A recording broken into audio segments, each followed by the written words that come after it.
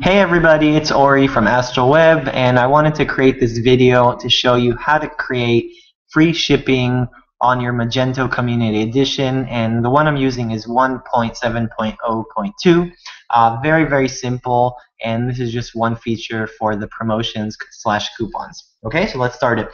So I have a test Magento site right here, and I'm going to go and log in and go to the admin area. Okay. So once I'm logged in, you want to go to the promotions tab and the shopping cart price rules. The catalog price rules is more for promotions for actual products or categories, sorry, products. The shopping cart is where you're going to specify things for shipping, okay, because it's not related directly to the products. Okay, so I'm going to click on it. And right now I don't have any kind of promotions or rules or anything. So I'm going to go to the right, click on Add New Rule, and we're going to start filling up information. Okay, so under the rule name, I want to call it the unique name. So I'm going to call it Free Shipping Yes. Okay, and the description would be today only I will provide free shipping. Okay, and of course you want to make the status active. Make sure it's for whatever website or store you want to have. And as far as the group customers or customer groups, you want to select all of the groups that are working for you, or that you want to provide the coupon for. So I'm going to select all of them, just anybody not logged in or wholesale or anything. And I'm going to go to the coupon area and select a specific coupon so I can create a coupon code. Okay, and I'm going to call it free ship. Okay, and you can use auto generation, but I always create my own unique codes. And you can limit it to by coupon, by customer, a from date, all that priority, all that stuff. So I'm going to leave everything blank pretty much. Okay, so let's go to the conditions, and we don't, for this simple example, we don't have any extra conditions. The only one is that you fill out the coupon code. So if you actually specify free ship, that's the only condition, so the rest do apply. So we can keep this the same.